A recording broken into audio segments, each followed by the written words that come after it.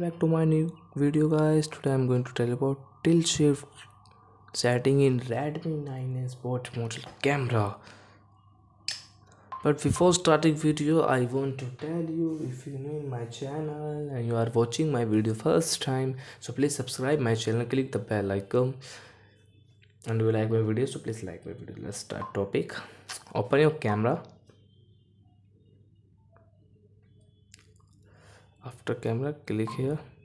There is option, you can see the tilt shift. Click. Now I have a object. Let's see. Oh my god, you can see it will cover only this which we have object, and background will be blur clear photos. You can see in object you cannot see this, but in tilt shift you can see step by step anything.